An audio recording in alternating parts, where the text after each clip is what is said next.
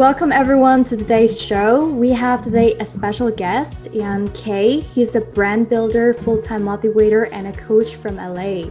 Welcome, Ian, to our show. And I'm really happy to have you here. How are you doing today? I'm doing wonderful. It's Friday, so I feel like me and everyone else included something about Friday, but I'm doing great. And thank you so much for having me on the show today. Thank you. Could you share us a little bit more about your background? It's very diverse in what you do. So we'd love to hear, what you do currently and also what inspired you currently, with the path that you're on right now. Sure. So I do project management and I'm a product developer. So I help bring products to market. We do contract manufacturing, have a great team. And we do a lot of high-end promotional products. So when it comes to branding items, knowing the intention of the campaign, whether it's a promotion, whether this is a buy one, get one, or whether it's going to be sold on someone's, website or in their storefront, or the fact that they just want to carry it, in their store. This is what we do as a team. And we put projects together from the beginning to end stages. And I just love the development process because you really have to focus on like the identity of stuff. And I feel like my identity of being able to realize that so many things of like living a purpose-driven life, I had to connect the dots in my life. And I had like a near-death experience and some childhood trauma when I was growing up. I was actually attacked by a Rottweiler when I was 7 years old. And it was a near-death experience. The dog got out, it just attacked me. I was very fortunate to survive and got surgery. But the point is I almost lost my life. So if I didn't get saved from my neighbor who choked this dog off me, and kind of heal myself through psychiatrists and know all these things. It didn't happen overnight, but I just kind of kept fighting and not giving up on, not being this victim. So I really did hard work of kind of overcoming that. So I feel like at 7 years old of having a lot of adversity and a lot of things on your plate, everyone's going to experience stuff, whether it's children or anyone that's born with something. And that's a whole nother thing because I was actually born with a congenital heart defect. So I have aortic stenosis. So I've been going into the cardiologist and doctor's office ever since I was the age of 5. So just like growing up with kind of health issues and things like that, I kind of lived in fear growing up. And it's almost like I had to kind of conquer these things and these surgeries or these external factors that happen in my life to then find the best version of me. And that's now Ian K, and the thing is I'm still figuring out the best way to make a difference in this world. But I am only who I am from my actions and who I am, not what I say I am. I am what I do. And that's what I'm saying. The people that are involved in your life, whether it's my family, my support system, have really defined and helped me become who I am today because they care about me the most because they're in my life the most, those top 5 people in your family. And I'm just saying it's so important to put family first. And if you don't have family, find friends because I have many friends that are closer to my heart and dear to me than blood and family. So I just feel like whatever it is to you or however you're going to identify yourself in the world or what you want to do as a career, just know that it's going to be things that you can't control at one point that happen to you. And it's going to be you asking the right question to the universe, to God, and knowing that you can actually be okay when you kind of surrender and you have to figure that out. It didn't happen. It doesn't happen at the perfect time. I'm 33 years old, but the stage of being 7 years old and having the dog attack, and then 14, my first open heart surgery, and then 26, another ones. But, having other failed business ventures and family divorcing and all these things, the only thing you control is yourself in your life. Mm-hmm. That's all you can do. So there's going to be always circumstances. There's going to be things going on that are out of control. But when you can figure out your own way to control your emotions yourself, that's when you're starting to be kind of the best person of yourself and personally developing yourself. And that's what I'm saying. It's so important to deal with coaches like you and me that have done the hard work over years of experience, whether it's trauma, whether it's just having self-limiting beliefs. You have to ask the right questions, but you also have to kind of get outside your comfort zone and seek the help. And I'm so happy that at a young age, I was able to seek the help from doctors and other things because it gave me the ability to really be there for other people and be that mentor, be that friend, be that coach. So I know that was a lot. That's immense. That's so immense. But the life-threatening experiences that you had, what kept you going during those hard times and how did this, change your life later for the better, before it happened and then after? I guess it's a lot, but could you share a few examples? Yeah, I guess just really pouring everything into the first startup that I launched with my brother called Rally Flip Cap, where there's 2 double build hats. We're trying to make hats more fun, really fun. I've been an athlete my whole life. I didn't play baseball in college, but I played up to high school. So I decided to like study media graphics. I'm a graphic designer at heart. So when I build brands, whether it's the copy, whether it's the packaging design, I have the graphics and backgrounds where I'm overseeing projects and working with a lot of other developers, a lot of packaging and artists, so like when it comes to the artwork and all that, we were talking about this earlier, it's so important, whether you're an entrepreneur or anything, everyone's a creator. You have to be your own artist. Why should art at your fingertips at a young age, or when you're in school and you're playing with Crayola crayons, why should that stop for you later in your life? Like, I'm creative with my workouts. I'm creative with all my meals. I'm creative with the conversations I have and the relationships I build. I'm creative with how I can explain something that's complex very simply and easily to someone. So like, you have to use your creativity, and every one of us has intrinsic value. Like, there's Ethan Hawke, and there's people out there that can't walk or can't do certain things, but they had brilliance and genius in other aspects of their life. So I just feel like when I was going out there into the world and educating people about why my brother and I, athletes, my brother played football, we're passionate about flipping our hats and bringing fun and entertaining experiences for people wearing hats at games, but also if you want to rally. And the point is once we started saying, how can we not sell this hat and get sales from it? How can we provide value to someone that's going to wear this in a game where they can have fun? And how can we make a difference, or at least talk about our dream of making this a reality through our problems? Like, my brother had OCD growing up. He had struggled with obsessive compulsive disorder, and he was a place kicker for Berkeley. So he channeled a lot of his, flaws into being obsessed. And that's why he really cared. It took us almost 2 years to write the patent of Rally Foot Cap back in 2010. And we launched it about 2014.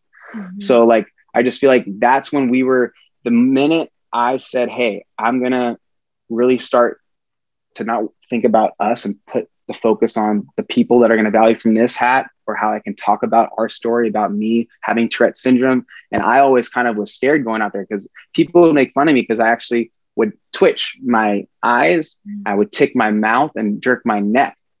Because from the dog attack, I actually struggled with Tourette syndrome because I went into shock. So neurologically, the psychiatrist at a young age was like, yeah, you have this stress-induced Tourette syndrome from your post-traumatic stress of the dog attack. So I actually grew up kind of being bullied and struggled with those mental health issues. So I had the physical issues of my scars on my arm and my heart, but then also mental issues of people making fun of me and them not understanding why I'm literally what makes me tick. And this is me being a 10-year-old and not understanding my involuntary movements. So it's my heart goes out to so many people that are struggling with stuff where they're trying to reach out to the doctors and all these people, but the best advice that comes from people that have struggled with it. So reach out. I'm very big involved with just whether it's Cedar Sinai or Heart Warrior communities on Instagram and other different platforms. Your tribe will find you when you speak your truth. And whether it's me being able to speak my truth through the first business venture and startup that I launched with my brother. And I'm saying, it's fun to get behind the scenes and start a business from scratch. We had this idea in our head. And at one point we worked so hard years later to hold it in your hand. It's beyond passing the SAT, beyond graduating college, all these pivotal moments. It's not about when you get the sale or, oh, we got millions. Finally got into some. No, it's when you get one stage closer to what you plan on doing, you're just going down the line. And that's the thing. It's you can fail 3 out of 10 times being a professional athlete in baseball, but you're batting 300. You're 10 at bats. You strike out 7 times, but you get on base 3. So that's a success. So I'm just saying, when you're in business, be in business for tomorrow and just hit the goals every month to 3 months, not just sales goals, but little goals. When you can hit everything else behind the scenes, no one knows the effort, the time, the money, the heartache that goes into a product before it's launched. I'm just saying, it's crazy. You'll be seeing people film stuff oh, this is our packaging and doing this just to get the marketing hype before they launch, but they really don't know how long it takes before you measure 6 times and cut once. It's crazy. And that's the thing. You're always going to have hiccups in the startup world. Have hiccups. That's why I love Build, Measure, Learn. And the best book that I would offer anyone is called The Lean Startup by Eric Ries. Read The Lean Startup because it talks about every business and everything. You have to always improve and make it better and look for those key performance indicators. It's the person in your organization or in your life that's going to say, that says, this is the way that things have always been done. that's the person you have to stay away from, because that's going to be an old school, not a beginner's mindset mentality. And the only way to progress and improving it better is to innovate and realize what's not working and make things better. It's just little switches and twitches. Mm-hmm. We're all not perfect. So I just feel like when you can do that with your life or your business every now and then, that's when you can then get out of your comfort zone, get out of your own way, because we all get stagnant over time. So I'm just saying, like, put yourself first, but like have a dream or goal. Like, if there's no passion behind what you're doing every day, then what's the point of doing it? You don't need to start a business. You don't need to start a brand. You don't need to do all those things, but like have something that's a dream and work towards it every day. Don't just dream it and wake up, go to bed every day. Like, put an hour or 20 minutes of your dream, a little bit of action every little day, and you'll be surprised what it could be and how it can resonate in people. And if you really care to talk about yourself in a way that's not about yourself, in a way that's about value with your product or service, then you literally figure it out. It's all figure outable when you put in the work and you take the action. Wow, I love that. That's a whole motivation speech. Well, but I think Awesome. It's so true, like many people, they think big but they don't do big. And I think it's so important to back it up as well. And you touch on so many points on, like the whole full ownership and then the passion that is behind. And also like, for me, the most impressive thing, like talking to you, is like you had so many like traumatic events, which everyone of course had in their own way, but in your way, it's like a lot of like medical things as well, like things that were really physically and emotionally. So, and there are many people, they live in this victim role, and they say, because of that happened, I am this way and that's it. But then there are these people who take full ownership and like, yeah, because that happened to me, I will do this and this. And then, they own it fully and they turn it into their advantage. So what has happened in you internally to flip that? Because I guess in those situations, I mean, it was really dark, it was so hard, but what helped you to flip that situation around into something really positive that actually built for you, and you discovered the purpose around that?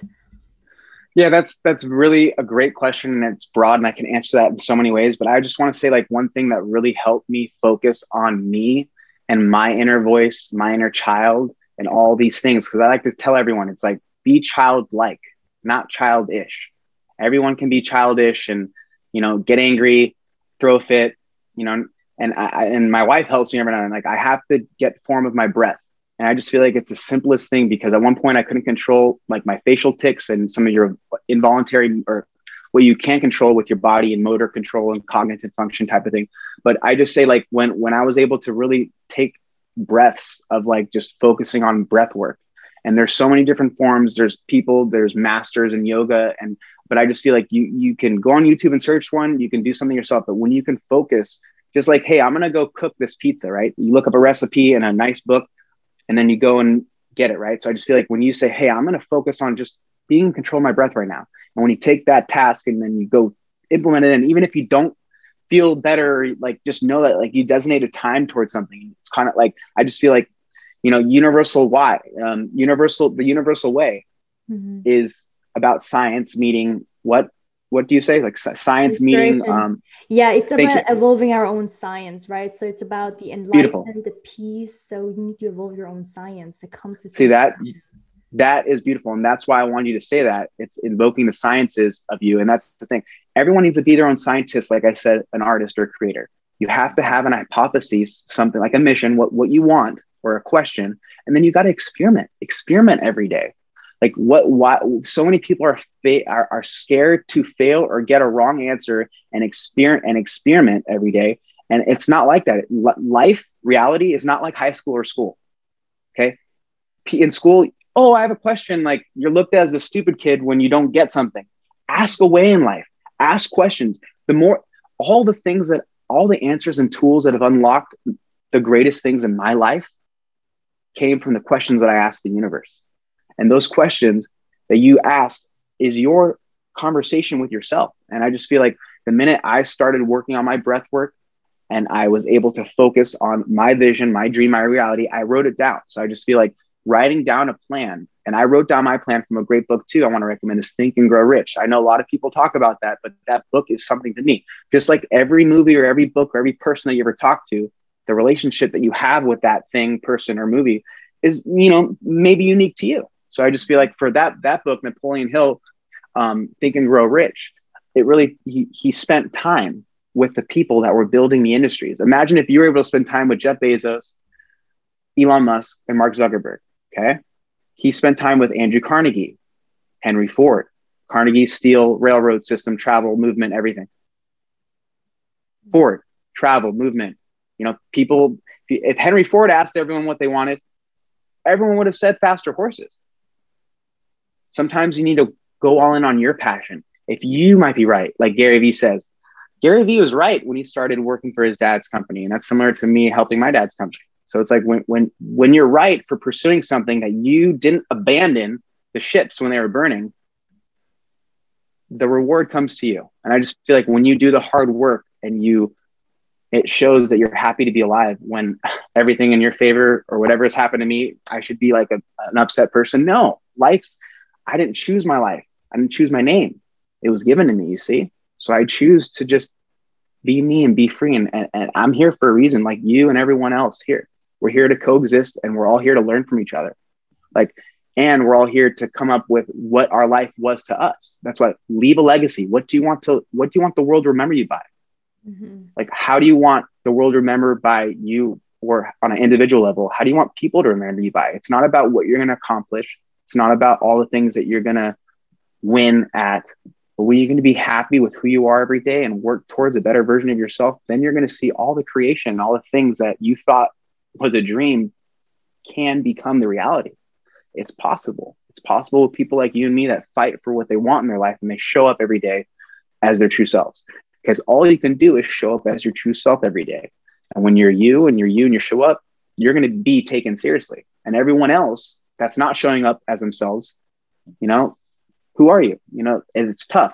I've been lost in my life so many times, but I had to ask the right questions and I had to do the work every single day and focus on that work, even when no one was looking, even when I wasn't posting on social media. And when I just focused on what do I want to progress with not taking a screenshot of it and showing people my story. No, it's just me. Like, what am I going to do? I don't want to influence anyone else right now other than what I want to do with my life. And then it's the people that can figure out something for themselves, that whole life balance that they're then able to help other people with. Whether it's Wim Hof with breathing, and then it's like, whoa, the breathing with Wim Hof worked for him. Or whether Tyson Beckford trains with that Beckford bar. Oh, well, you know what? It's changed my life too, because I got a better chest from it too. So it's like these people and entities and the brands and businesses. What's most important about it is the people behind them, the people behind these brands and businesses and ideas and why they're doing what they're doing. That's the name of the game, right? Why is Mickey Mouse and Disneyland so fucking interesting, and Marvel and Star Wars now? Because Walt Disney had a fucking idea and a dream and he did something with that and he wanted to bring entertainment, but that entertainment or whatever became what it is now. So, and they had really good people involved with Disney and everything, you know, but there's a lot of failures in life and business. You have to keep moving forward. Like, life's going to go on when we're not here regardless. Just everyone is here for a limited amount of time. When you can realize that time is the biggest asset, and time and health. If you don't have time and you don't have health, you're not here. So it's just like every day is a gift, and I'm just focused on that. When I wake up, I have my energy and I have my morning mantra. I remember all the things that I've fought hard for and been through, and it kind of keeps me hard at core into my source. And that's how I'm able to then, you know, protect, have boundaries, limit, and focus and channel my energy. It's all through time management and experience. Like with anything, you want to ride a bike, you want to jump a rope, they acquire a little bit of a skill. And in order to get better at a skill, got to be consistent, persistent. And like you said before, own your flaws, take ownership of your mistakes, be responsible for the life that you want. Be responsible for the things that you didn't do good enough right now. It's okay. We all fuck up. But when you can own your truth, own your failures, then you can turn it around. You can turn those failures and those things around, because you're only as good as your last at bat. Don't talk or live in the past. I don't care about how good of what are you currently doing right now? And what are you working on right now for the better vision of the future? That's what I care about.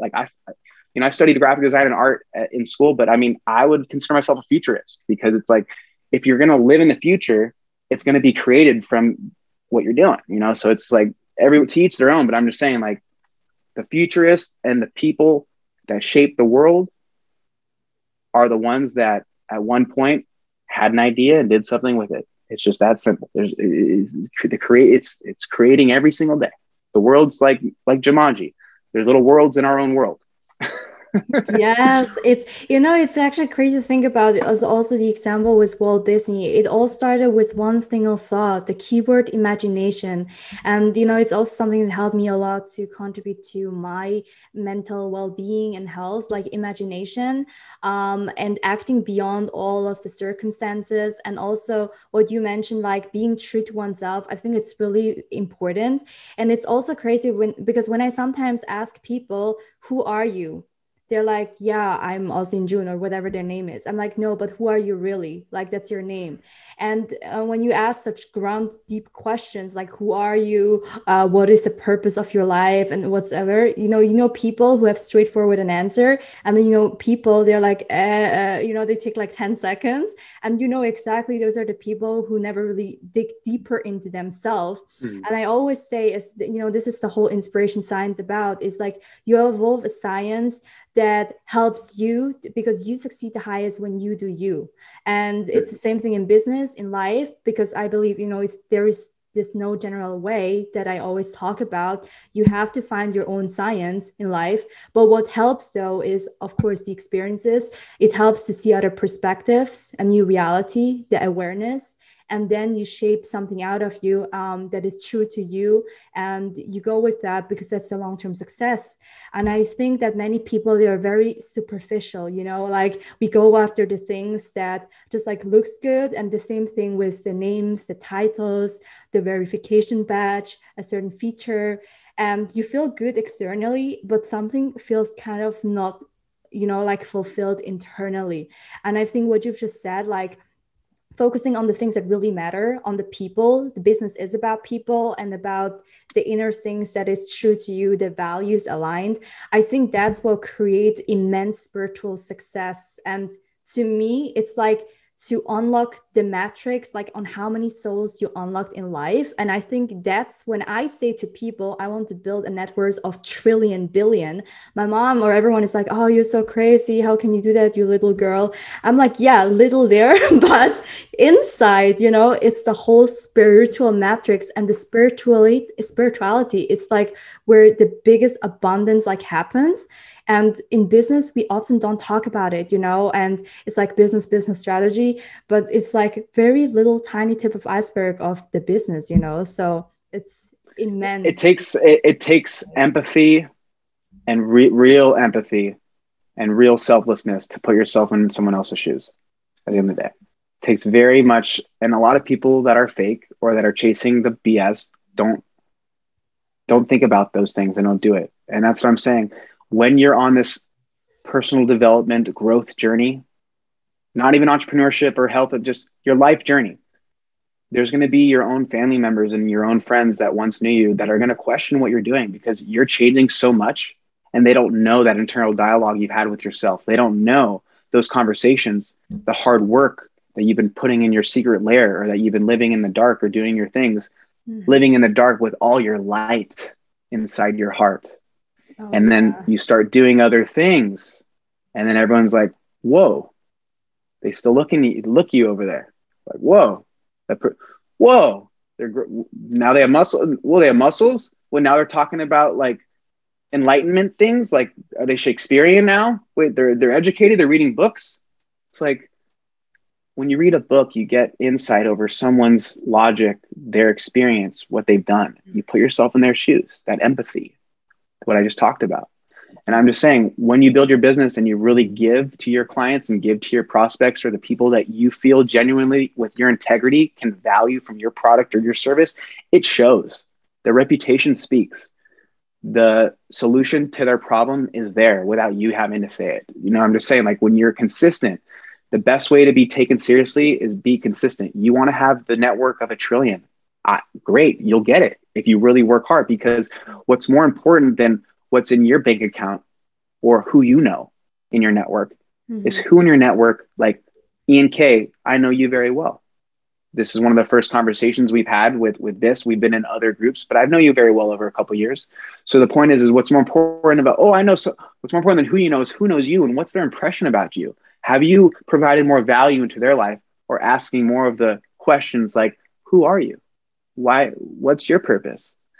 Every time you do that, you're providing a gift to someone, and I'm sure you know it by now.